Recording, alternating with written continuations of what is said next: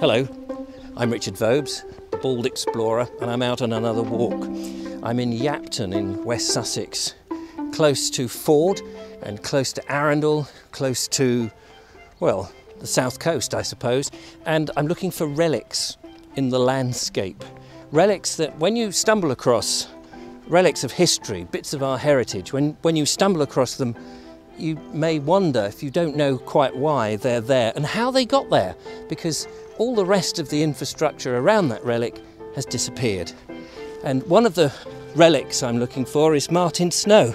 He should be somewhere around. He said he'd meet me here, and we'll find out what it is we're exploring today. I know I've got a rendezvous under the arches, so here we go. Oh, we're under something. Hello, Martin. Hello, Richard. Again? Again, found you. Again, yes. You've brought me under a very peculiar arch-shaped construction, which if I look up here, I'm just going to do a bit of detective work, see if I can work out where it is you've brought me. I think it's a bridge, but I can't see a railway. I can't see any water.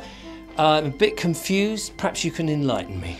Right, well, this was a canal bridge, and we're standing where the bed of the canal would have been, except that it's had so much infill. Yes, we're too tall. We're too tall. So we're standing, now let me guess, is this the Arundel to Portsmouth Canal? Because we did a little bit about it in a previous video. Yes, this is, and we're not that far as the crow flies from where we were. Right.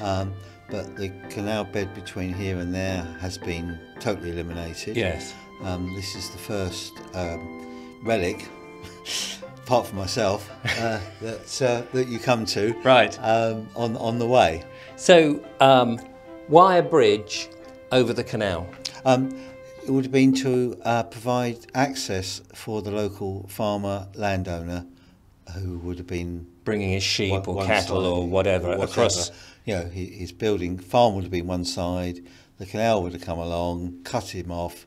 They had to provide this. Right. So access. the company that dug the canals provided the landowner, yes, with bridges access so they could get across, because otherwise they'd have to wade through, wouldn't they?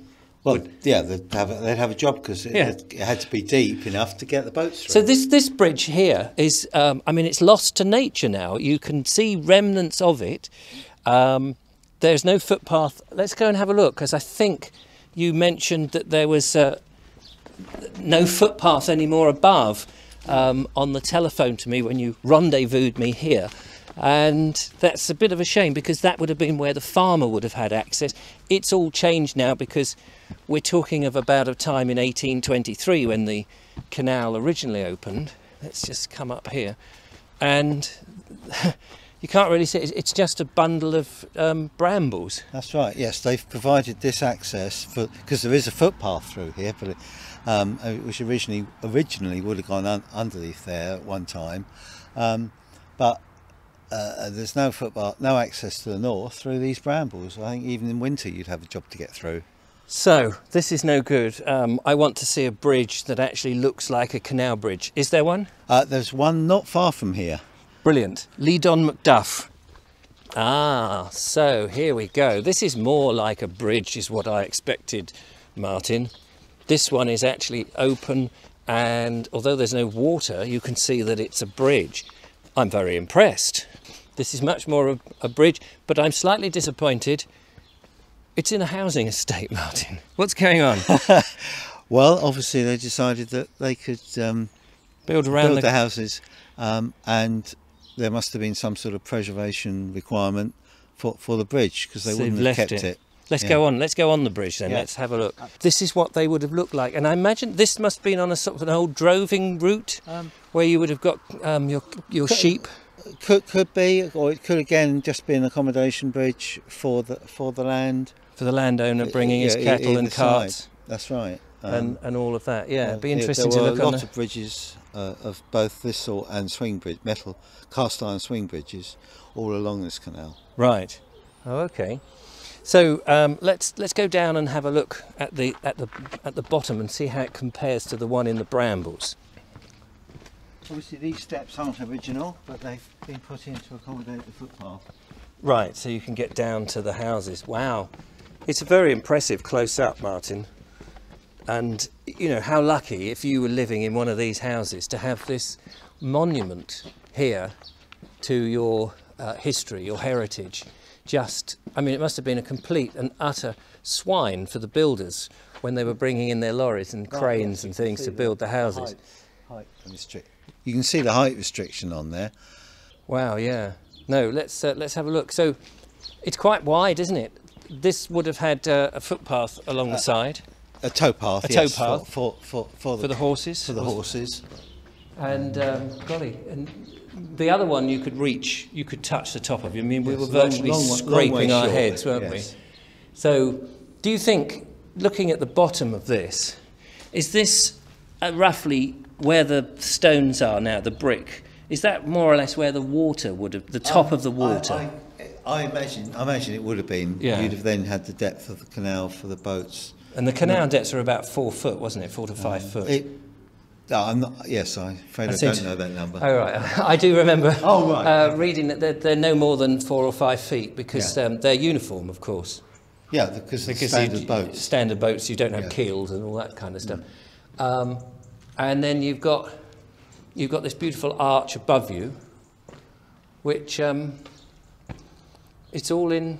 I was just looking at the brickwork, actually, just looking to see if it was all in stretchers or headers. But there's a line of headers, and then there's stretchers and headers. Sorry, that's a brick. That's a brick thing. No, all the names. I can't remember whether it's Flemish Bond, English Bond, or what it is. But it's not Basildon Bond or Brook Bond, so that's or James Bond even. This is nearly 200 years old. It's not in bad condition, really. It's in fabulous condition. It's been patched up a bit there, but generally. And all of these bridges, if the canal had been left and looked after, would be in wonderful condition. Would be in immaculate condition. Yes. And it is such a shame that these things just disappear, that they're part of our heritage, and we allow them, because of progress, we allow them to disappear. And you've got to build houses somewhere, I suppose, and people. These are not my style of houses, but they'll be very nice houses and expensive houses, and that people will love them, and they're very large houses, and you've got to build them somewhere. So it is good that at least the bridge. It's probably been preserved. Let's just let's step on this side so we can see more of the bridge. Better. Yeah, no, sorry, I'm just so that we can see the bridge in where it is. Yeah, no, you're right. I think the bridge has probably been preserved because there are houses now round it. Yeah.